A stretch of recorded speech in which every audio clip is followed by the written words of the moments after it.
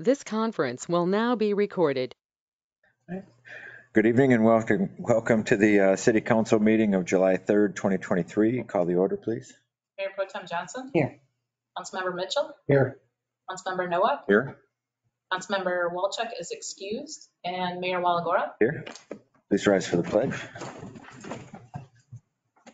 Pledge Allegiance to the flag of the United States of America and to the republic for which it stands, one nation, under God, indivisible, with liberty and justice for all. Okay, I'll entertain a motion to approve the agenda. So moved. Second. Mayor Pro Tem Johnson. Yes. Councilmember Mitchell. Yes. Councilmember Nowak. Yes. And Mayor Waligora. Aye. Motion carried. Thank you. I believe there are two proposed modifications to the agenda. I would like to make a motion that we approve resolution 2023-11 and put it at the end of C under consent agenda. And another one that we put under report of officers for investment of the joint escrow funds. I'm sorry, what was the second one? The second one is the investment of joint escrow funds will be under report of officers as That's the with the Charter Township of Alpena. And do you want me to read the whole motion? The suggested motion, you want me to read it? So my recommended motion for that is to move to invest the joint escrow funds with the Charter Township of Alpena under certificate of deposit at Nicolay Bank for a period of 9 months. Yeah, that will be. Get to that. Oh, yeah. Okay, I'll support that. Jesus. Go ahead, Anna. I'll support that. Councilmember Mitchell. Yes. Councilmember Nowak. Yes. Mayor Waligora. Aye. And Mayor Pro Tem Johnson. Yes. Motion carried. All right, thank you. Approval of the minutes for regular and closed sessions of June 19th, 2023. Any issues with that? Changes? Okay, citizens appearing before council on agenda and non-agenda items are allowed 5 minutes each to address your concerns. If you'd like to do so this evening, please come to the podium and state your name and address to our clerk for her records. This is the only time during tonight's meeting you're allowed to address council. Anyone live? No. Anyone on the internet? Thank you, sir. Okay, the consent agenda this evening. A is bills to be allowed in the amount of $912,023.07 and authorize Mayor Waligora and Clerk Soik to sign. B is application from Sanctuary Cinema LLC for a new Class C license issued under MCL 4361521A1B to be located at 101 South 2nd Avenue, Alpena, Michigan. Be recommended for approval by the Michigan Liquor Control Commission. C is the approval of the Waterways grant with the Michigan Department of Natural Resources and approval of resolution number 2023-11 and authorize City Manager Rachel Smolinski to sign. D is correct the social media policy that was approved on 2/15/21 and number the policy number 60. And E is adopt council policy statement number 61, canvas of personal property. I move we approve the consent agenda as presented. Support. Councilmember Nowak. Yes. Mayor Waligora. Aye. Mayor Pro Tem Johnson. Yes. And Councilmember Mitchell. Yes. Motion carried. Thank you. And our presentation tonight is the Huron Humane Society semi-annual report. That will be by me. I did tonight. So this report was all generated by Mary Egan, and she can't be here this evening because she is taking courses for her master. So she has a class at 6:30. So I can't take credit for generating this report. So it's an honor to maintain a service contract with the city of Alpena to house, treat, and care for dogs and cats brought to HHS shelter in the city of Alpena. We are especially grateful for the increase the city recently gave us to help with expenses. The funding from the city may only account for about 7% of the Huron Humane Society's annual operating budget, but the trust the city of Alpena places in us is priceless. Every penny and ounce of goodwill is appreciated and put to good use. We at HHS are Very proud to be Alpena's no-kill shelter, serving the community for 41 years. The relationship with the city and law enforcement officers who sometimes bring us animals in need is something we're grateful for and never take for granted. We are in the midst of kitten season at the shelter, a result of a combination of irresponsible pet ownership and the uncontrolled feral cat population. HHS has taken in 129 kittens so far this year and 79 adult cats, for a total of 208 cats. A huge number of those animals were in ill health when they were admitted to the shelter, which means they need veterinary care. In the first 5 months of this year, HHS has spent $25,056.46 on veterinary care alone. This does not include the in-house testing, vaccinations, and the preventative medicines we perform at the shelter. Add 23 dogs we've admitted to the shelter this year, and the cost to care for house, feed, test, vaccinate, and provide veterinary care for our residents has cost HHS over $118,228 in just the first 5 months of this year. HHS continues to have a solid adoption rate, with 184 of the 231 animals we've served at the shelter this year so far being adopted and 2 returned to owners. Besides directly caring for a couple hundred animals in the last 6 months, we also have been busy improving the shelter and strengthening partnerships within our community. Here are just some of the highlights of our work so far this year. We had a successful audit completed by Shanna Johnson, CPA. This was the final step to earning HHS a gold level transparency rating from the Candid Guide Star, which is, a standard for nonprofits. To reach that level is sometimes difficult to do, so we're pretty proud of that.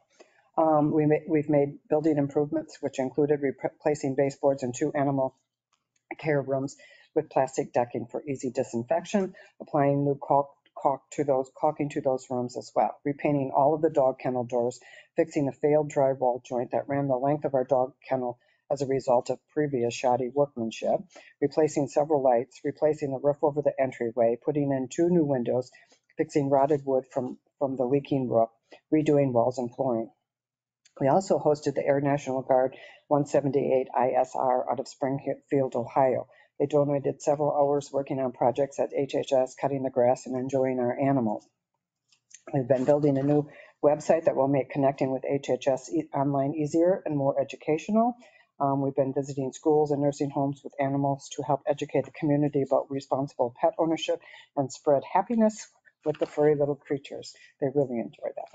The Huron Humane Society is the biggest and most established no-kill shelter in the region.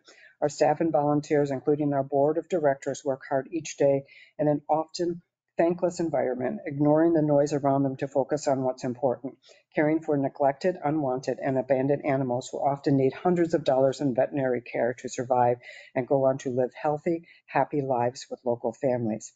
HHS does a phenomenal job saving hundreds of animals a year, and we appreciate every single man, woman, and child that enables us to do that by showing us support in a myriad of ways. Those interested in getting involved can help in a variety of ways. We have partnered with the Bissell Foundation again this month to offer a special adoption event from July 6th to July 13th. Eligible cats and kittens will have a base price fee of $25, while eligible dogs and puppies will have a $50 base adoption fee. Joe's Bar is having a motorcycle run that will benefit HHS and friends together.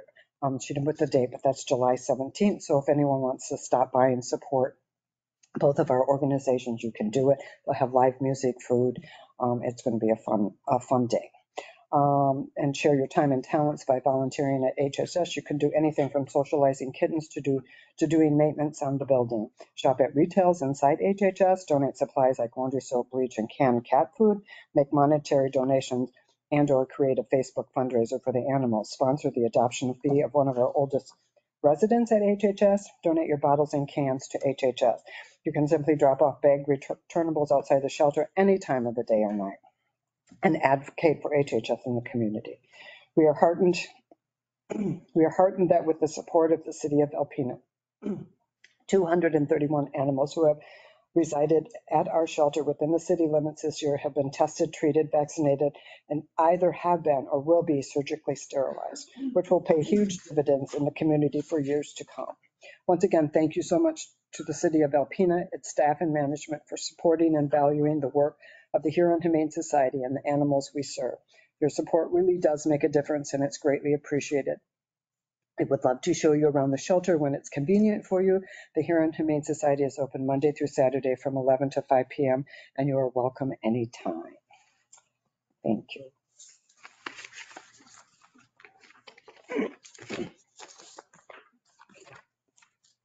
Thank you, Cindy. And just a motion to receive and file the semi-annual report.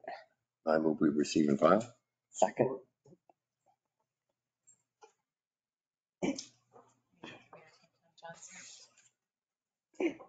Mayor Waligora? Aye. Mayor Pro Tem Johnson? Yes. Councilmember Mitchell? Yes. Councilmember Nowak? Yes. Motion carried. All right, report of officers. A is the second reading of ordinance number 23-493, which amends the City of Alpena zoning map, and our attorney Bill Pfeifer is here. Consistent with council policy, this would not be read a second time.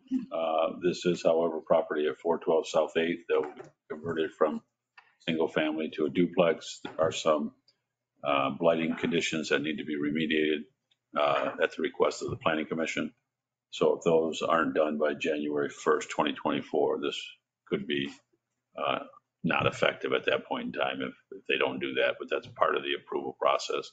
That's part of what we're asking council to approve tonight, was to make it contingent upon those removal of those factors, those blighting factors, excuse me. Very good. Any questions or issues with that? No questions. I move we approve ordinance number 23-493. Second. Mayor Pro Tem Johnson? Yes. Councilmember Mitchell? Yes. Councilmember Nowak? Yes. And Mayor Waligora? Aye. Motion carried. Thank you. Next, we have the contract for assessing services, and City Manager Rachel Smolinski is here with that. Hello, everyone. So I don't have a memo attached with this, but Alan was here to, answer any questions at a previous council. I worked with him on this contract. It's perpetual, but there is a time frame that you can give notice if you want to cancel. I asked that Mr. Berg lets us know by January 1st of each year what the price is. We do have a price for services for next year. Let me find that. Of $99,999.96, and I think that's just was 100,000, but that's just to make it even out at $8,333.33 per month. And then he did go ahead and put in the rate for next year, the fee for next year, which would be substantially more at $126,000. And he was giving us a break this year because we talked a lot about the substantial increase in the price and the reasoning why. This contract also includes an inspection program, not included in that price, and we went with option A for commercial and industrial. That's outlined in the contract, and option C for residential. Earlier, I did forward a spreadsheet to you. There is a correction to make in that spreadsheet. The rate for residential was at 15. When I calculated that out, Danny, I know you asked about this earlier. When you calculate, for example, residential, 20% of the 4,277 parcels is 855 times 15 now equals 24,291. So then that would all add, it was 12,000 and some change. And then the total price that it could cost us for inspections was 24,291. And Alan did note to us earlier that, some of these inspections would not start until later in the fiscal year. And, he can't promise exactly how many he would get to. So if you have any questions, let me know.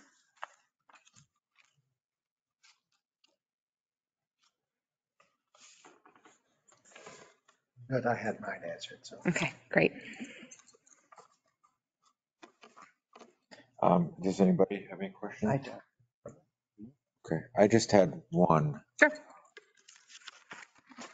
So the contract is perpetual. The term of our agreed payment is annual. Yes, I asked that he inform us by January 1st because I believe we have 120 days prior to July 1st to let him know. So I thought that would give us enough time and we would be able to work it into our budget for the next year. But he did want to put in, and I agreed, just so we know, the price for next year because it was so much higher. Okay. And I understand. I don't know. And it might be a question for Bill because I'm just looking, I have no intention, obviously, but you never know what the future holds. So it says termination of contract can terminate said contract without cause and by written notice no less than 128 days prior to July 21st, which you just noted. Now, any cancellation without cause outside of that annual time frame will require a full payment through the end of this agreement. But the agreement is perpetual. Or is the agreement in that statement the year being? Yeah, the annual. So if we gave him termination within, in more than 120 days, it ends on June 30th of that year. If we somehow missed our notice, but we still wanted to terminate it, we'd actually have to pay him for another year. Okay, for the following year. Yes. Okay, because it just says through the end date of this agreement, but does this agreement have an end date? Well, Because the agreement itself yeah, it's Right. had a specific end. really a 1-year rolling contract. Okay, so it's a 1 year. Yes. Okay. And then back on number 4 under compensation, it says strict portion there that says he'll communicate compensation adjustment by January 1st, which gives us until March 1st to decide whether we want to stay in or not. Yeah. If we agree, if we stay in, then it rolls for another year. And he'll do that each year moving forward. Okay, that's all. Great. No questions, Mr. All right. Contract then.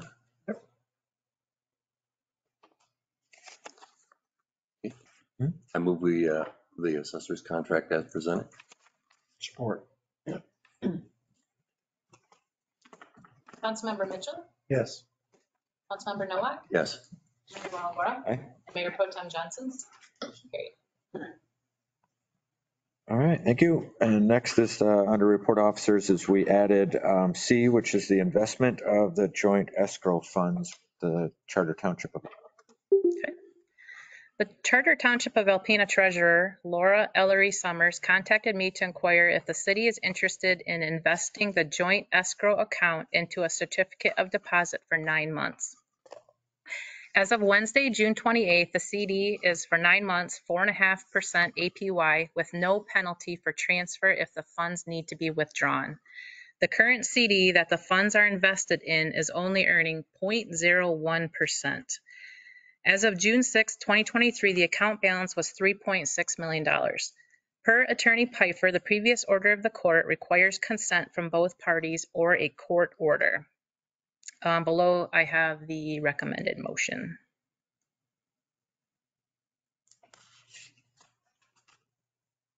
I don't have any questions. I We don't kind of know. discussed this before. Yeah, I was going to say. It is where it is by no fault of ours. I'll just add that. Mhm. The money is where it is by no fault of ours or the Charter Township of Alpena. I'll just add that because people will ask why we didn't do this a long time ago. So perhaps. So if you're ready. I'm ready. I'll make the motion. I move to invest the joint escrow funds with the Charter Township of Alpena and the certificate of deposit at Nicolay National Bank for a period of 9 months. Support. Councilmember Noah, Yes. Mayor Waligora. Aye.